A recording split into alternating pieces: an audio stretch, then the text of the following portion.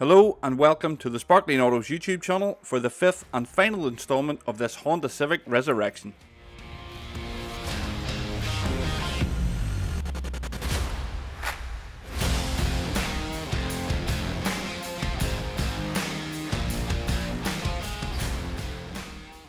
Having spent 2 very hot mornings deep cleaning and decontaminating this FK3 Honda Civic, it's time now for the finishing touches.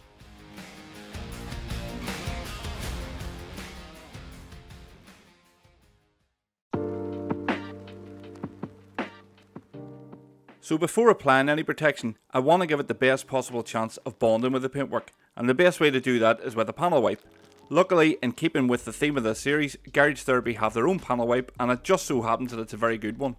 I'm also going to use one of GT's own utility towels, but this isn't absolutely necessary as a product like this can be used with any basic towel, although my personal preference would be for a short pad cloth, nothing more than say 350 GSM, otherwise the cloth might absorb the product rather than spread it around and allow it to flash off naturally.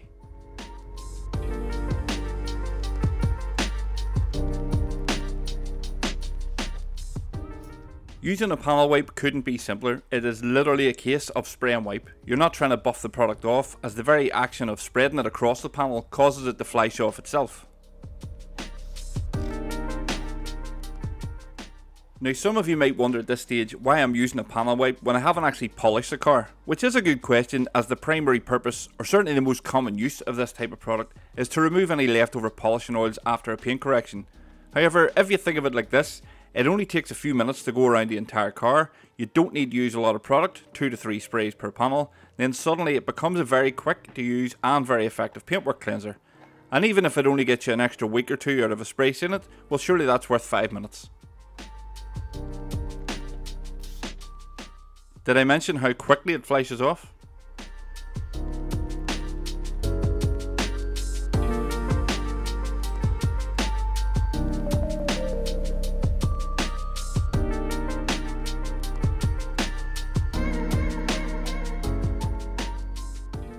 But that's enough about panel wipe, it's time to rehydrate and get on to using something a bit more interesting.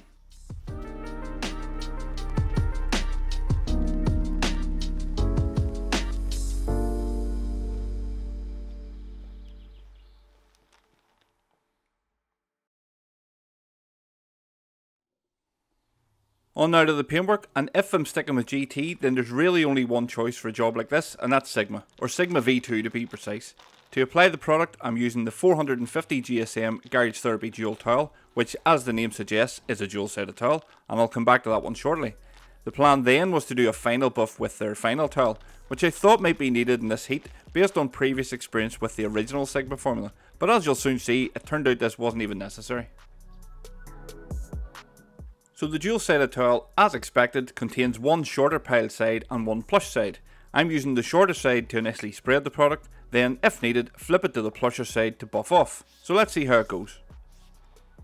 2 to 3 sprays per panel as always. Then gently spreading the product in a crosshatch pattern. There's no need for excessive downward pressure at this stage, I'm simply trying to get an even coverage for now.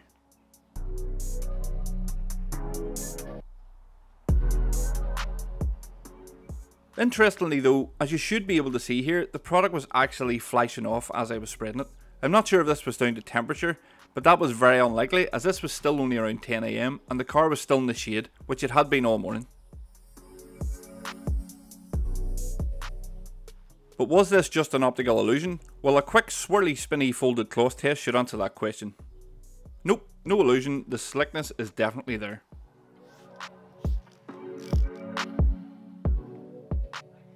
So this got me thinking, is it an improved product formula? Is an improved application then going to be offset with diminished durability? Well, not according to Garage Therapy. In fact, their website states the opposite and claims durability will actually be increased from 6 to 9 weeks.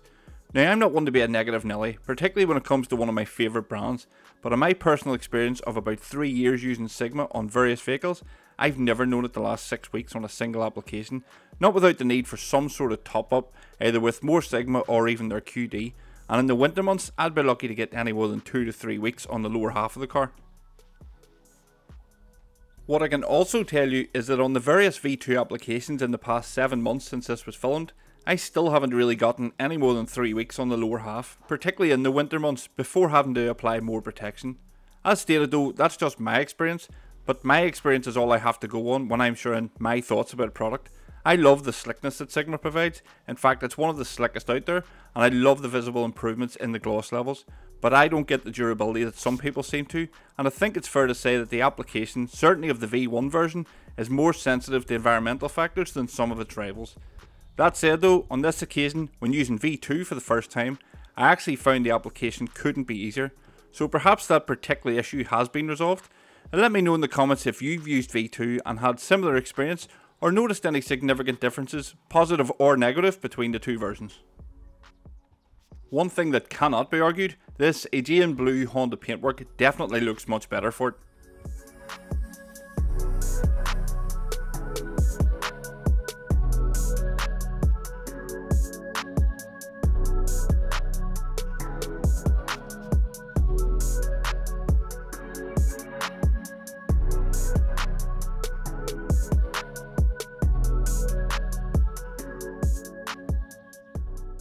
One final thought in this process before we move on, and that's on the GT dual towel. With a price of £4 each, this isn't just a cloth that'll be quickly relegated to tar removal duties, but for that £4 you do get a very high quality cloth, and combined with the Sigma V2, it does make this process all the more enjoyable and efficient.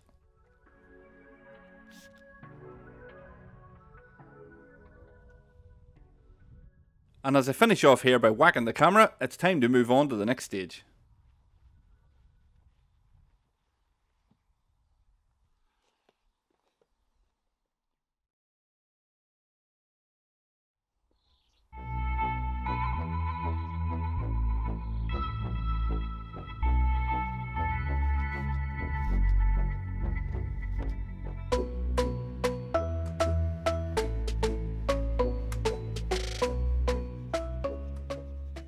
Moving on to the glass and using the GT glass towel, which is also, like the dual towel, currently priced at £4, and just like the dual towel, certainly is a really high quality cloth and it's very well suited to the GT glass cleaner. My only issue with this glass towel is its shape. Maybe it's just me, and I know I can be a bit odd, but I like my product cloths to be square, so that I can fold them twice, giving me 8 even sides to work with. But this one is a rectangle, with a similar ratio to a drying towel, and for me, I just find that a bit frustrating. It's not a deal breaker by any standards, but for my particular methods and habits, it just doesn't really suit me. That said, these two products work really well together, and I've made no secret in the past that this is my go-to maintenance glass cleaner, and that includes using it in the house too, and on device screens, and chrome taps, and funny enough, my actual glasses. But let's not forget the main purpose, which is automotive glass, and one section of the car's glass that's often overlooked is the edge. It amazes me how many people neglect to do this, but it's the finishing touches like this that make all the difference.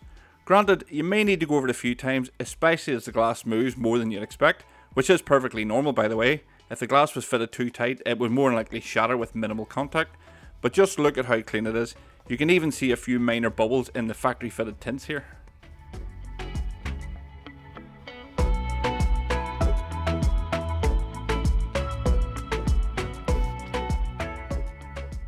Once the edges are done, get the windows up and give the main pane more of the same. Mirror, mirror on the door, tell him not to make these jokes anymore.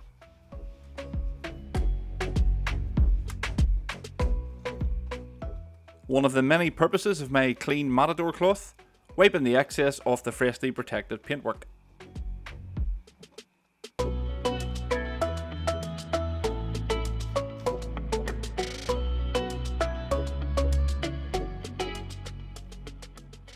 And this here is one of the many reasons I enjoy using this glass cleaner. I just love how quickly it flashes off without leaving any residue behind.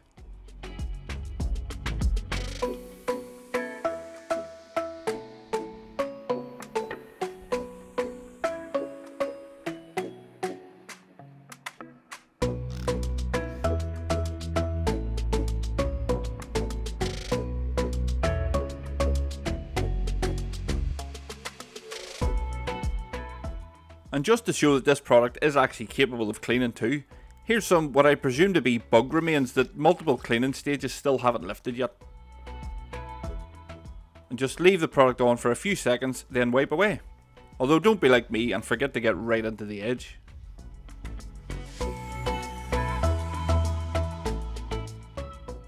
Much better. That just leaves the most hateful job of all inside the front windscreen. And then once that's done, I can move on to the trim.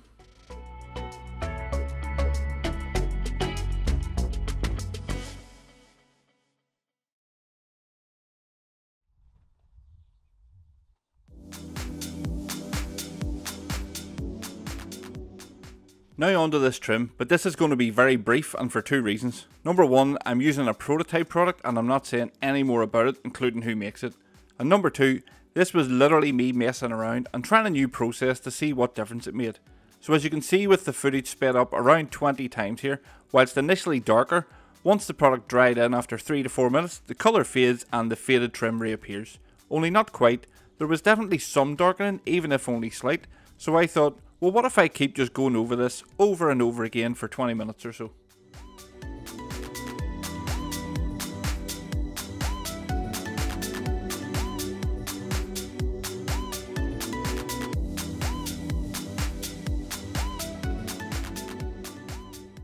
And as you can see, every time it did get a little darker and just a little bit fresher. But then I remembered that I wasn't getting paid for this job and that this was an added wedding gift for a friend. So I knocked that in the head and moved on to the tyres.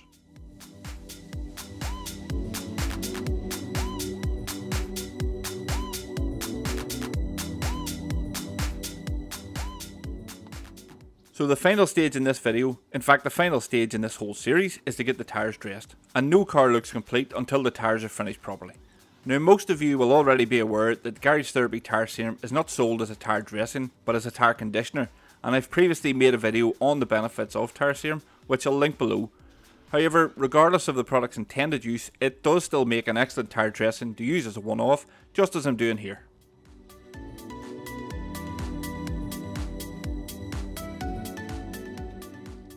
And that's the first coat done and buffed off, but before applying the second coat, as an added bonus, here's an incredible hack to save yourself over £50. If you know, you know, and if you don't know, don't worry about it. So now I'm just applying a second coat to the tyres. Is that absolutely necessary? No, of course not, but from my experience, if you're coating tyres with this product for the first time, then a second application is highly recommended if you want the protection to last, or even just to get the finish for that matter. Then, when it comes to washing the car in say 2 to 3 weeks time, you'll find the tyres are much easier to clean and may even have retained some of that satin finish.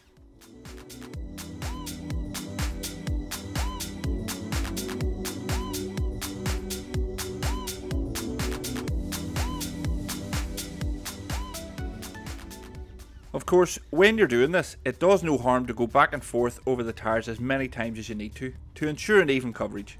Unlike body panels, your tyre surfaces aren't a flat sheet. They have a curved, textured surface containing important tyre information and in most cases, unimportant decorative lines that serve no purpose other than to annoy the people who are trying to dress them. But also, unlike body panels, your tyres aren't going to swirl up from contact, so go over them as many times as you like until you're happy. And then, once you are happy, leave it for another couple of minutes before lightly buffing off the excess. And make sure you remove any residue from the wheels too. Just don't use your best microfiber cloths for this particular job.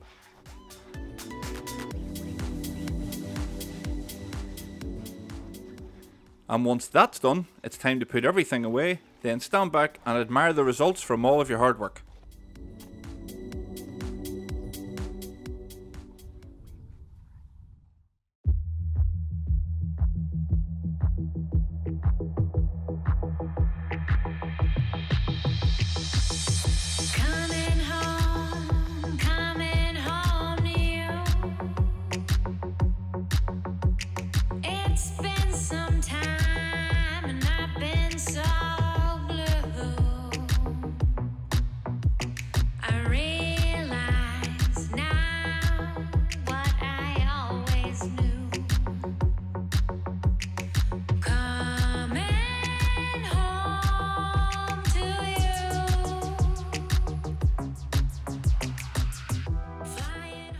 And that, ladies and gentlemen, brings us to the end of this video and indeed the end of this series. I'd like to thank you very much for watching, ask that you give the video a big thumbs up, and of course subscribe to the channel, and I will hopefully see you on the next one. Take care.